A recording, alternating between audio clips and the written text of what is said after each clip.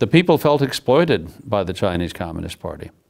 One told me that, you know, before the revolution, we could raise crops, we could raise fish in our fish ponds, we could raise silk, raise silkworms and make silk, and then sell it for a high price. He said, now we have to sell everything to the government at very low prices, and then the government turns around and sells it overseas and makes a handsome profit.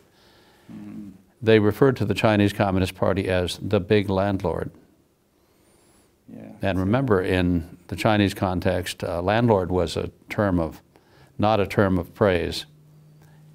The landlords were attacked by the Chinese Communist Party as exploiting the peasantry. And here you had the peasants themselves now calling the Chinese Communist Party the big landlord, as if it was and is the greatest exploiter of them of all time, which it is.